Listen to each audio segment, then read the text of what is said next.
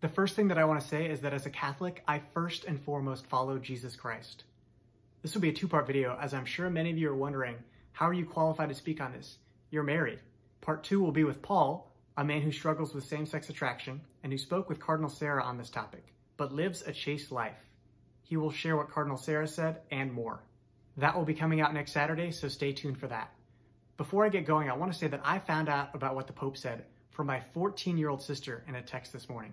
How sad that she had to read that and wonder if the Church's teachings were changing. I'm sure that there are many people around the world who are confused, and I hope this video helps. What we need to realize is that Jesus calls us to holiness. Many will say, oh yeah, but he ate with tax collectors, sinners, prostitutes. And my response is, yes, but he told them to sin no more. Scripture affirms, and the Church, for many centuries, that marriage is between a man and a woman.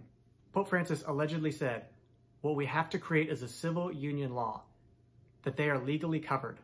The Pope said, I stood up for that. Just because you made one statement, a statement that's not infallible, doesn't mean that he's correct. As it is not infallible, it's just his opinion. So what do I do when statements like this are made? I look to those scholars who have deeply studied Scripture and tradition, and I recommend you do this as well. I look to one of my favorite Catholics, Dr. Scott Hahn, who was once Presbyterian, and he disagrees.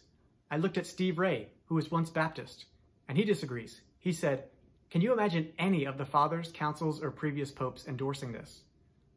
I looked at Trent Horn, and he disagrees. These men have studied Scripture and tradition much more than I can, as it is their full-time job. When I see this consensus among scholars, affirmed by previous popes, and sacred Scripture, it is clear that I'm going to disagree with this opinion.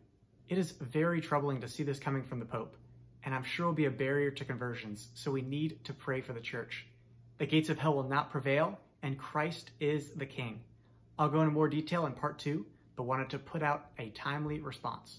Have a blessed day, and God love you.